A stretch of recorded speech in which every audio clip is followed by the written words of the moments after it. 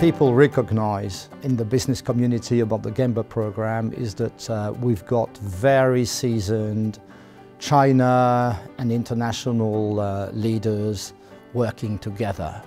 And also what I feel is a good strength is that when they come, they give the best of themselves, learning together, working together, and again, investigating the China depth and global breadth together.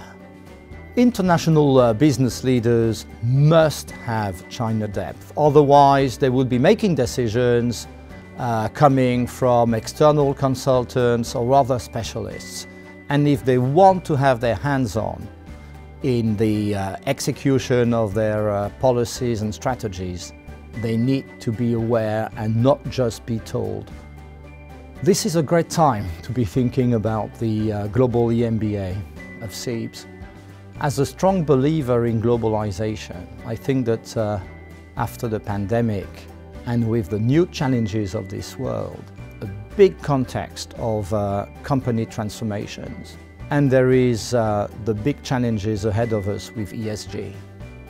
We have at CEIBS been rethinking the global EMBA with a right mix of participants, with big company connections, with that sense of preparing the leaders of tomorrow.